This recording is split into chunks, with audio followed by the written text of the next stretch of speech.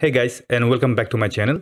Today in this video, we're going to talk about how to edit a portrait photography in Silkypix Developer Studio Pro. But again, I remind you that this is not just about a video of Silkypix Developer Studio Pro, but in general in terms of portrait photography, because many of the tools generally should be available in other editing software. So if you find any similar tools, you apply the same tools and you should have exact same results. So let's jump into it. Today, particularly in this video, I decided not to show my face. Generally, you get to see my face. Not in this video because I did not shave because I was really busy. My in-laws are in the house, so family responsibility can be very tiring. I love them because my wife is watching this video.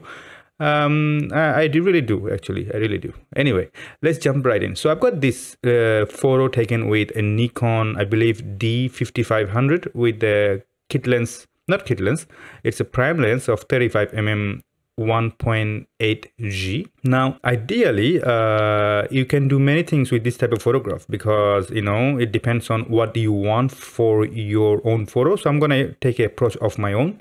As you know that I usually start with the lens correction. So I'm going to do that. I'm going to go to Nikon 35mm f1.G. And if you don't find your lens, I recommend you to go to the lens separation controller and then jump right into the lens profile, click OK, and then look at the list of the manufacturer and then go from there. You shouldn't have any problem with Silkypix Developer Studio Pro because they have pretty much all the lens profiles, so that's pretty good. Other thing that I recommend you to do, like if you are taking photo in the high contrast area such as this, for example, this one you have like a bright sky, pretty boring. In this case, turn on the chromatic aberration because it depends on the lens. If the lens is not really good, when I say not good, let's say it doesn't have one of those modern coating, it tend to give you a chromatic aberration that might make your photo look a little bit less appealing. So I turn this on. Everything else, it depends photo per photo. Like I turn the distortion on, but then again I use the lens profile, so it should do the job. So I'm done with my lens correction, followed by what I would like to do. I would go straight to the white balance. So I'm going to turn on the white balance, and then it's already good because the blown out sky is actually white, so that gives you a pure white area. But if you are confused, you should have accurate white balance using any of those auto. Like let's say I'm going to go with the absolute. What happens with that, it generally makes the lower midtone and the highlight completely white or linear. See that it all three different channels mixed into one, and then it became white. So that's the white balance that it's doing. Everything else, don't really worry, but feel free to play with them, because more you play, what happens is that you might find some color that you might like. So play with the slider if you are curious. I'm going to go to the color. So in color, interestingly, I'm going to go to, instead of neutral, I'm going to go to faithful. Now faithful, if you look at my blog inside the description, in my blog, I wrote that faithful is generally the most neutral color profile of Silkypix Developer Studio Pro. It tends to protect your color while working on luminance. The reason why I'm doing that, because I already have a blown out sky. So if I work with the luminance, it might help with my subject, but problem is that background is already bright enough, so I don't want to affect it too much. And then what else I should do? I'm going to go to the color representation and then go to the film version 2. The reason behind it, I'm going to scroll. So if I start from the memory color and then scroll down, you can see the change in color, right? Film color version 2 tend to make the hair and the skin look a bit more, the reddish, which is amazing for that type of subjects. You know what I mean? So I'm going to zoom in quite a bit. Let's just zoom in a little bit. You know what I mean? Because our main subjects here are the skin tone. So only skin I have here are her hand right here and the face and the hair. Everything else are covered with the clothing. So make sure that the skin stands out, looks nice and beautiful and calming, right?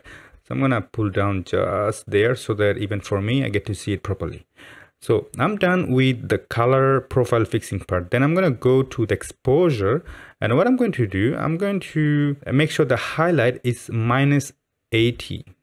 The reason behind it, because as you can see, the sky is quite blown out, so I'm going to turn down just a little bit, and then I'm going to stay in the HDR. I'm going to just put it down there, make sure that it's on the side. There you go, that looks about right. In the HDR, what I'm going to do, I'm going to add like say 30. You know, there's no specific rule. The rule is essentially every time you move a slider, you keep an eye on the histogram. Pay attention to the photo itself, because the problem is if you don't pay attention to the photo, you might don't see what's going on, and then at the end of the edit, you might find problems. So pay attention to the photo and the histogram at the same time while you're making any change. Now I'm going to go to the tone curve right there on the left. This is where all the magic happens, ladies and gentlemen. I'm going to tell you why. Okay, before I do that, I should go to the tone right there and then reduce the contrast center to just about 38. I said 36 and 38 should be fine. Gamma, what I should do, maybe I could add about 1.70. So let's see. So ideally, the objective here is to make sure that the subject is standing out, because let's say this is a crop version of it. So you want to crop it. Let's say you've done it.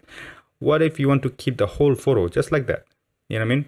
So you want to make sure that the subject is standing out from the background and everything is nice and well exposed. And it's not just about the exposure, because it's a portrait photography. So your subject is the queen or king here. And also you need to remember that the photograph, you don't know where you're going to publish it. If you're in a smaller skin, let's say in a tiny itty bitty tiny skin in your smartphone, or if you're printing it for album, I mean, for both case, you should make sure that the subject are well exposed or more exposed than everything else surrounding. So anyway, enough about the exposure and jibber jabber, you got the idea. Now moving on to, generally in the portrait photography, specifically in the portrait photography, 80% of the time I tend to reduce the clarity very little, nothing aggressive here, just a touch. The ideally that, because if you add clarity too much, the photo looks extremely ugly. It's nice for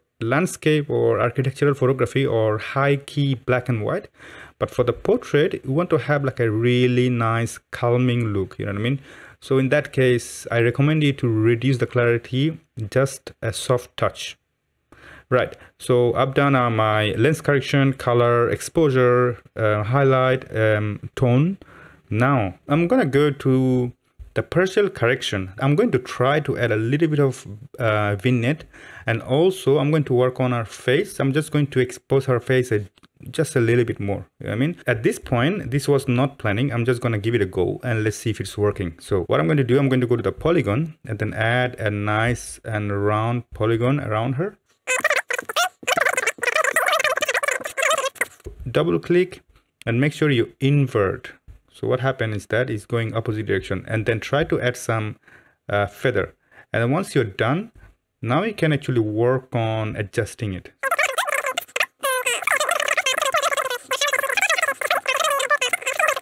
Now, I'm going to reduce the lightness very softly, you know, really softly. And then I'm going to go to the blur and add a bit more blur. As you can clearly see that the background is already quite blurry anyway, but you know, and adding a little bit more blur wouldn't hurt. So I'm going to do that. So step number 1 is done. Now I'm going to go back to this area right here. I don't know what it calls though. It calls color and contrast. All right. Now turn on brush, and I'm going to zoom in again, just quite significantly.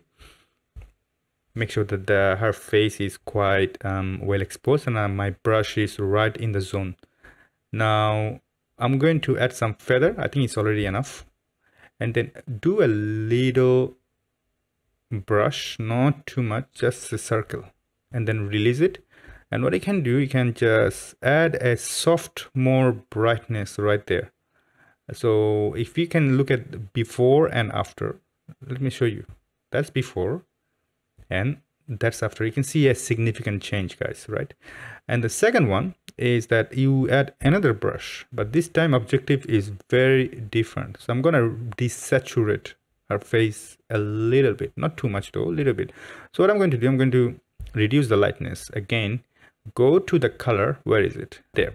So, and then bring the tool, drop the tool on our face, and then reduce saturation just a little bit, because I'm going to work on color later and it's going to affect her. I'm trying to be in the safe zone so that if I add color, it doesn't oversaturate her face. You got the idea now. And what I can do, I can add some lightness on our skin tone. So again, it stands out quite a bit. You see, it is nice and bright and vibrant.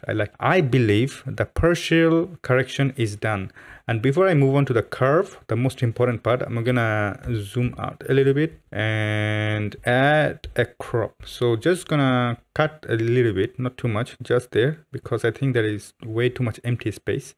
So I can get rid of it. I could actually do the same thing like right here, but I think that as a portrait, it looks phenomenal. I like it. I'm a big fan. 50% is done. Actually, more than 50%. Now you're gonna go to the curve, and this is where all the magic happens, ladies and gentlemen. Let me show you why, because I'm very excited now. So you go to the red, you change your curve to red curve. That is extremely important. And then we're going to pull the lower mid-tone down, just like that, and pull it up just a little bit in the upper mid-tone, and you go all the way to the 255, click it and pull it down. Let's say you should stop at 200 and about 211 is fine. Right there, you can see the number, input and output. You see what happened? It made the photo a bit more green, right? So, and then I'm going to do the same thing with green, but before I do that, what I'm going to do, I think I could actually pull up the upper mid-tone quite a bit. Just give it a go like that, because ideally what I want, I don't want the upper mid-tone completely green. I want a little bit of red, as you can see in the histogram. So now again, I'm going to go to the green, and then I will pull down just a little bit, this time not too much though. Again, not too much. Pull down 255, just a little bit down. Listen, if you are getting confused like what I'm doing, pay attention to the number at the bottom in this section. This is important. And if you like, write it down or save this video for later and then follow exact number. You can actually type the numbers and that should give you exact same result. Add just in the middle like that. See that the photo changed significantly. And then the last thing I want to do, I'm going to go to the blue curve and do pretty much exactly the same. I will pull down somewhere nearby like that and pull down just like that, the lower mid-tone, and pull it up just about there. Clearly the photo looks like one of those Kodachrome filter, right? Which is amazing. I'm very excited about it.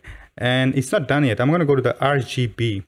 In the RGB, I'm gonna create a nice S curve. So like that, and pull down the highlight. There you go. And the luminance right in the middle, you pull up just a notch. So what I'm going to do, I'm going to wait a little bit to let the photo render. And once I'm done, guys, I'm going to go to the portrait beautification and add like about 5 effect, value of 5. And I'm going to zoom in and then take a look at her face a little bit.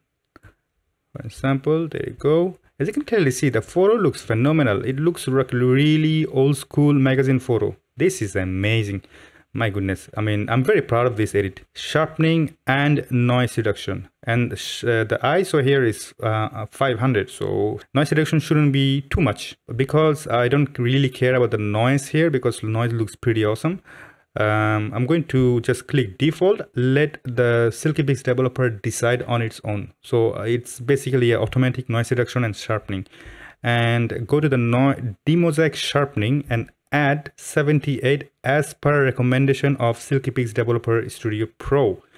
Now, wait a little bit, just a little. I'm going to zoom out slowly. And once I'm done, I'm going to go to export. So in the export, add artistic portrait. Then make sure that I'm in the right folder. I want to reduce the export sharpening to web. File output is Silkypix default. That's fine because it's just for the tutorial purpose. Then I'm going to go back to the saved file, select my folder, and then click develop. I'm going to open the double screen, shut everything down so that I have more space to take a look. I want to reset my initial edit. Take a look, guys. I'm going to zoom in just a little. Just going to show you around what's happening. As you can clearly see, the photo looks extremely artistic. The person in the photo is beautiful. She has a really nice posture, which is very important in photography, especially in the portrait photography. You cannot do much in edit. All the planning goes before you press the shutter button. So you have to keep that in mind. But other than that, the edit makes the photo look even beautiful. Clearly amazing. The skin doesn't look oversaturated. I brought back all the skin tones. It looks nice and sharp, yet soft enough for the portrait photography. And I'm going to zoom out. This is how you can edit a very artistic portrait photography. I highly recommend you to give it a go, play with your curve, and you can create some amazing art. So if you like this video, like and subscribe, and I'll see you in the next video. Bye bye.